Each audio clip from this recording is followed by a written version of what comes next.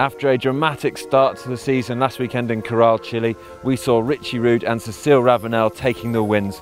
Combining those with their pedigree in racing, if I was a gambling man, I'd be putting some good money on them to take the championship. So we thought we'd catch up with them and see what they're all about.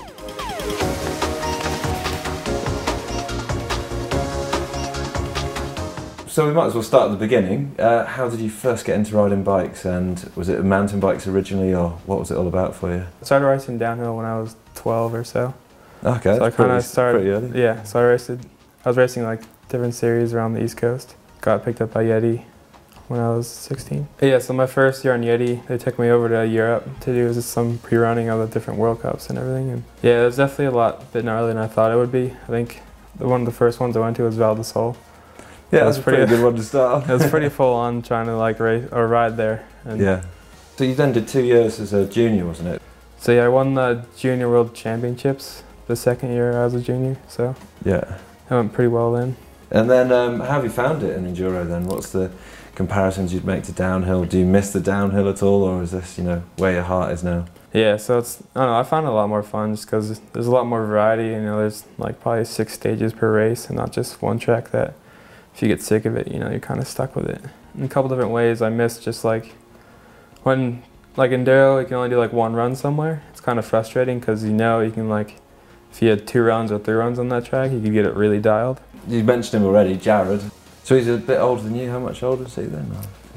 Yeah, 11 years. 11 years old. I'm not sure. So has he been, you know, teaching you loads over the years? What's it like having someone, you know, with that much more experience? And yeah, I mean, I think like the big thing is just like riding with him, because you know he's really fast. So and I always used to watch him and his technique or whatever, and like I learned a lot from him just from that. He's like textbook technique, though, isn't he? He's kind of like you could write a school book from his riding. So I've kind of like seen that and tried to like mimic it almost. And it also must feel pretty special to follow on World Championship years with him, I guess.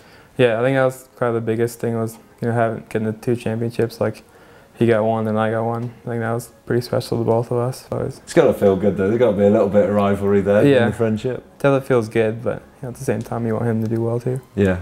How much of a drive has this World Championship title given you? Are we looking like Nico Vurio is also on the podium with you last weekend, 10 World Championships there. Is that like big goals? You're young enough to pull something like that off? Yeah, I mean, it'd really be nice to win another one, obviously, and I think it's definitely kind of lit a little fire under me to do it again, or just try to stay like with the consistency that I had last year and win races, obviously. You've had a walk of it today. What can we expect this weekend? Teams is pretty like downhill oriented and pretty sandy, which is kind of gonna be interesting when it's pretty deep. So yeah, I'm looking forward to it. It's gonna be full on, I think. Brilliant. Cool. Yeah. Thanks a lot for joining us, mate. No problem.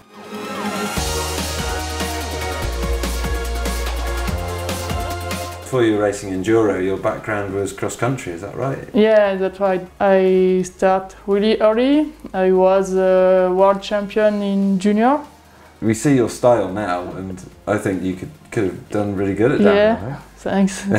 But when I tried the downhill, after the first practice run, I crashed, and I had 19 stitches on my knee. No more after that? No more, because after I was in French team for cross country, in pre-selected for Olympic Games, as the coach was really angry. He was not happy. Not happy. Who are the main challenges for you this year? When you see the result of the day 2 in Catedral, the time between Anneke and me, it's similar. It seems really strong. It seems like there's a lot of women coming into the sport.